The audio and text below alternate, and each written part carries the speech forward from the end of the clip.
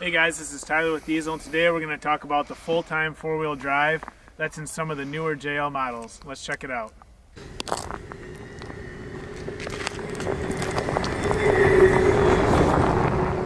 Jeep keeps packing technology into the newer models.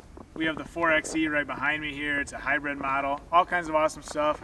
One of the newest and coolest features that they packed in the Jeep, starting I think around the 2021 model year, is the full-time four-wheel drive. This 4xe behind me comes with the full-time four-wheel drive. If you have a Rubicon 392, it'll come with a full-time four-wheel drive as well. Other than that, it's kind of an option that you can get on Rubicon or Sahara models, and it's an awesome feature, and that's what we're going to talk about today.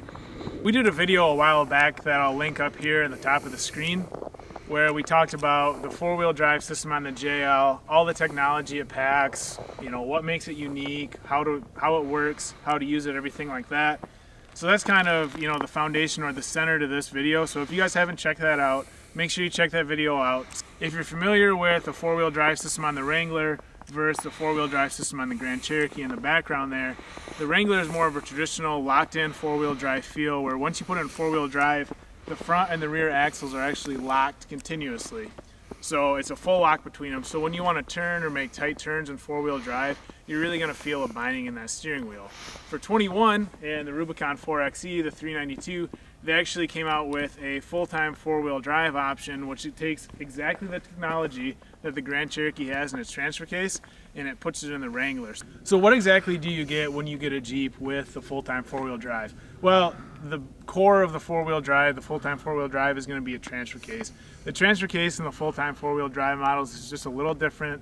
Instead of the typical part-time four-wheel drive transfer case where you just have like a shift collar or some splines that actually lock in your front and your rear drive lines together, the full-time four-wheel drive is going to have a clutch pack in there, and we can modulate stiffness in that clutch pack. So when you have it in full-time four-wheel drive, what the Jeep is actually going to do is it's actually going to monitor your wheel slip. It's going to be two-wheel drive, but it's going to monitor your wheel slip in the rear end. So if it starts to see wheel slip in the rear end, then it's going to engage that clutch between the front and the rear drive lines, and it'll lock them up, giving you a four-wheel drive condition. So if you're in a situation where you're trying to pull out of a parking lot onto a snowy road or something, it's going to lock up instantaneously, and you will feel, maybe a little bit in that steering wheel. But then if you're in the parking lot and it's salted and plowed and you're trying to pull into your parking space, our Wrangler without the full-time four-wheel drive will honestly really fight you. It'll want to push through, whereas this thing will unlock that clutch simultaneously, just like the Grand Cherokee does, and you'll be able to drive around like you're in two-wheel drive.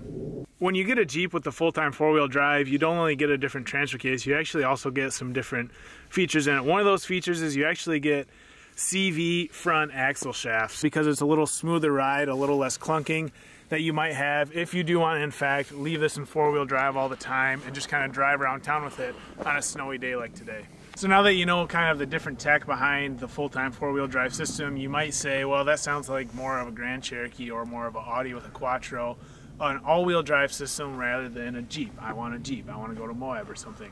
I will promise you that this thing has all of the blue blood four-wheel drive in it that the white Wrangler that we have, the Eco Diesel, does. When you want, you can always put it in part-time four-wheel drive, and even though there's a clutch pack between the front and the rear drive lines, there's clutch packs in your transmission, there's clutch packs all over. They can lock those things up solid when they want. It still has the regular four-wheel load just like anything else, so it still has everything that you need out of a true Jeep transfer case, but it's going to give you a little bit more of that finesse and honestly the options to not have to take it in and out of 2 and 4 when you're driving, especially in a snowy place like this. One of the cool aspects about the full-time four-wheel drive and why you get that in every 4xe and also the 392, I don't even think the 392 will let you put it in two-wheel drive, is because with this full-time four-wheel drive, they feel comfortable for you to drive it around on asphalt if you want 24/7, but we can also distribute the torque that these Jeeps can put out, the insane amounts of torque that these Jeeps can put out between the front and the rear axles. So on the Rubicon 4xe or any of the 4xe Jeeps, you actually won't get all of the engine and battery power delivered to the drive line unless you're in full-time four-wheel drive, because they're worried about you having too much torque to the rear axle and possibly damaging it. So if you're in a Rubicon 392, that's why your Jeep actually won't go into two-wheel drive. If you're in a 4xe, put it into full-time four-wheel drive and do a launch with it versus two-wheel drive, and you'll notice a difference that they actually let the engine, deliver more power because of the full-time four-wheel drive. So now that you know all about the awesome tech in the full-time four-wheel drive Jeep models, now the question is, when do I want to use it and why would I want it? As you can see today, randomly we are just getting absolutely blasted by snow. I don't think I've seen it snow this hard this year. Full-time four-wheel drive is made for climates or days just like this. So if you want to throw your Jeep into full-time four-wheel drive and drive around, because you might be driving through a snow squall here, but then it'll be dry pavement here. If you're driving on a snowy road and then you get to a dry parking lot, full-time four-wheel drive is exactly made for things like this. I don't really know personally if I would use it, if I live much in the southern climates, unless you had a 4xe and you wanted to put down all the power all the time, or a 392. But full-time four-wheel drive is awesome like this because you can set it and forget it. If you're in the Wrangler that only has part-time four-wheel drive models, you're going to put it in four-wheel drive, and as soon as you try and make some sharp turns, you're probably going to just say, okay, I need to put it back into two-wheel drive, back into four-wheel drive, things like that. The other question is, can I use it all the time, or when can I use it? That's exactly why Jeep made this. You can put it in full-time four-wheel drive and drive it constantly with it. There's going to be no ill effects. There is one reason why you wouldn't always drive in full-time four-wheel drive, and that's just because of the front axle disconnect. I'll put a video we did up here on the front axle disconnect explaining that. So when you do put it in full-time four-wheel drive, that front axle disconnect is going to lock, which means your drive shaft, your front drive shaft will actually start turning even if you're not using the four-wheel drive. So if you're in, two-wheel drive, you're probably going to get a little bit of extra fuel economy, maybe a half a mile a gallon or so, 1 mile a gallon, but you will save a little bit of wear and tear on your front. So really, unless you're in a situation where you need full-time four-wheel drive like today, I'd probably leave it in two-wheel drive, but don't feel guilty. Don't feel like you're going to overuse it, whereas some people will, because the Rubicon four-wheel drive that we have is labeled part-time, so they think you should only use it part-time.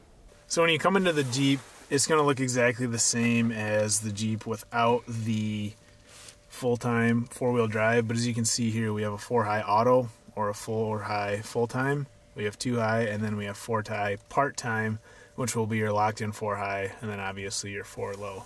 So one of the cool things that I just learned about the 4-high part-time is that it's really easy to shift it from two-wheel drive to four-wheel drive, and that's because we don't have that shift collar anymore. We have those clutches in there.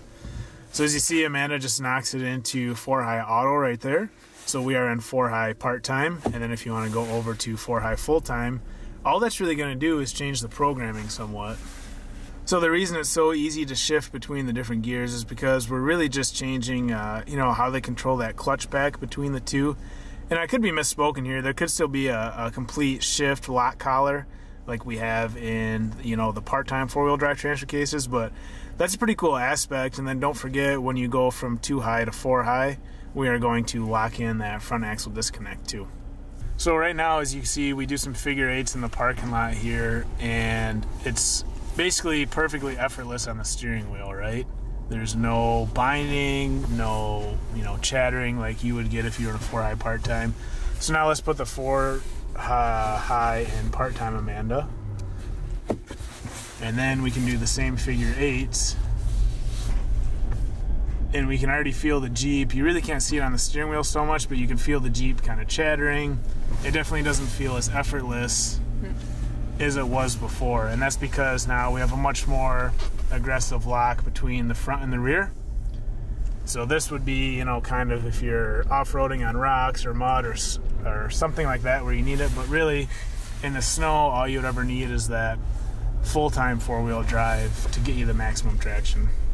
So that is it for today's video on full-time four-wheel drive, guys. If you have any questions, feel free to leave them in the comments. We'll try and get to them. This Jeep behind here, this is actually Jim and Amanda's 4xe. Amanda's, sorry Jim, it's not yours really. So she just got this about 2 months ago. It seems to be a pretty awesome Jeep for her so far. Definitely going to make some videos on this in the future. So if you guys have questions about the 4xe, leave them in the comments so we can plan for future videos. I'll also put a video up here way back when we did a video with Jim and Amanda on Amanda's Jeep before this. It was a 2-liter JL. That's a pretty cool Jeep too. You should check that out.